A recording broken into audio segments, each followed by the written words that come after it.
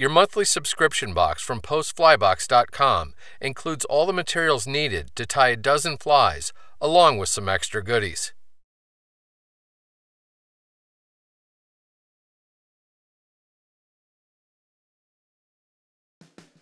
The Chernobyl bug is a great pattern for imitating a variety of terrestrial insects, such as grasshoppers and crickets. These insects are very active in late summer and early fall, and this is when the high-floating Chernobyl bug is the most effective. The fly starts with a nice big size 4 long shank hook.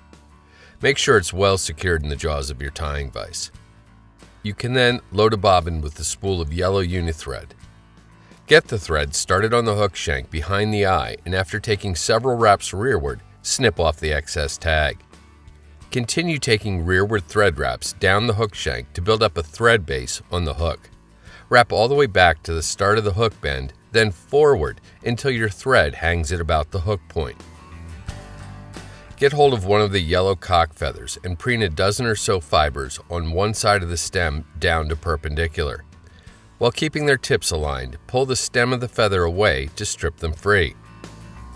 Measure to form a tail about a hook gap in length, then secure the fibers to the top of the hook shank with a few wraps of tying thread. Go back to the same feather and repeat the procedure to collect another dozen or so fibers. Lay this clump on top of the previous with their tips aligned, then take wraps of tying thread to secure both clumps to the top of the hook shank all the way back to the start of the bend.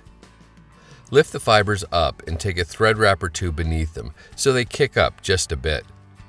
Then advance your tying thread first forward to further lock down the fibers, then back once again to the hook bend, or now the base of the tail. Next, retrieve a single saddle hackle feather and with its shiny or front side facing you, gently preen down the fibers to expose the very tip of the feather. Lay the tip against the near side of the hook, like so, and begin taking thread wraps to secure it. Continue wrapping forward until the large majority of the fibers are firmly bound down to the hook shank. End with your tying thread right at the base of the tail. Pick up a small drop of super glue and apply it to the thread wraps above your tying thread. Get hold of one of the strips of 2mm yellow craft foam and find its midpoint. Place the midpoint on top of the hook shank directly above your tying thread, then take a nice tight wrap or two to anchor the foam and set the adhesive. Take a couple more wraps to really lock everything in place, then pull the forward pointing portion of the foam back and take a wrap or two around just the hook shank in front of it. Follow this with a few more wraps over top of the foam. Pull the foam back and place a mark about 3 eye lengths back from the back edge of the hook eye. Now divide the length between that mark and your tying thread and mark that. Split the rear segment in half and make another mark, then the front segment as well. These marks will act as guides when it comes time to segment the fly. Advance your tying thread forward to the first mark, then retrieve another small drop of super glue and apply it where your thread is located. Pull down on the foam and take a couple of thread wraps right there to once again bind it down and set the adhesive. You can then advance your thread forward to the next mark. Repeat this procedure at each mark going up the hook shank. You should be left with 4 roughly equal length segments, like so. Now, take a thread wrap about 1/16 of an inch in front of your last wrap to create a short segment of completely bound down foam. Pull the forward pointing portion of the foam back. Take a couple of wraps around just the hook shank in front of it, then return your thread rearward and take a few more over top of the bound down foam. In the end, it should look something like this. Get hold of the saddle hackle feather and with the shiny side facing you, preen the fibers rearward. Take wraps with the feather so the stem lands where each of the segments is bound down and goes diagonally across the underside of the fly. Once you reach the front of the 4th segment, take wraps of tying thread to firmly anchor the feather's stem, then snip the excess off close. Sweep any forward pointing fibers rearward and take wraps of tying thread to hold them back. Moisten your fingers and preen down the hackle fibers equally on either side of the fly, Then fold the rearward pointing portion of the foam over top to form the back of the fly. Without letting go of the foam, take wraps of tying thread to bind down the folded over portion. As before, continue binding it down by forming a narrow band of tying thread. The fly should now look something like this. Reach in with your tying scissors and carefully snip off the excess foam that you just bound down. Be careful not to snip your tying thread in the process. Lift up the forward pointing portion of the foam and take a few wraps right behind the hook eye, then anchor the foam there. Return your thread to the front edge of the fly's back.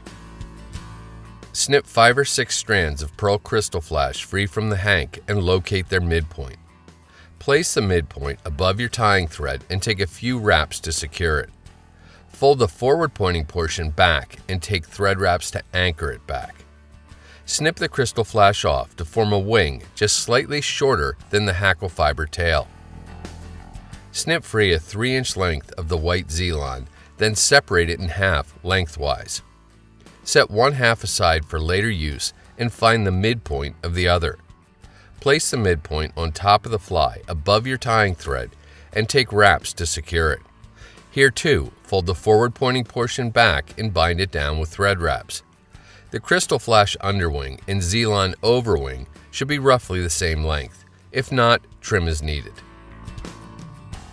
Pull the wings back and down, then fold the forward pointing portion of the foam back over top of them.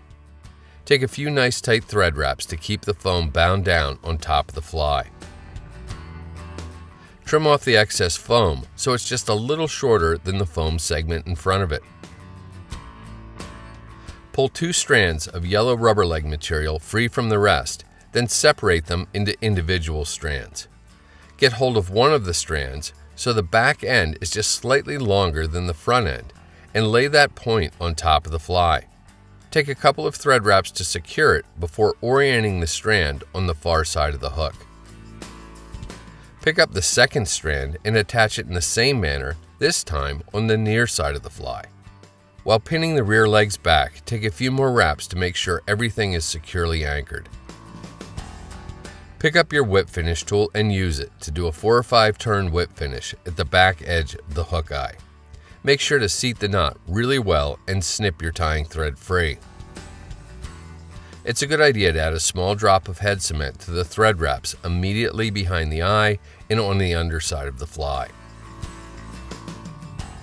And that's the Chernobyl bug. Dead drifted or stripped in to add some movement, it's all but guaranteed to elicit aggressive topwater takes.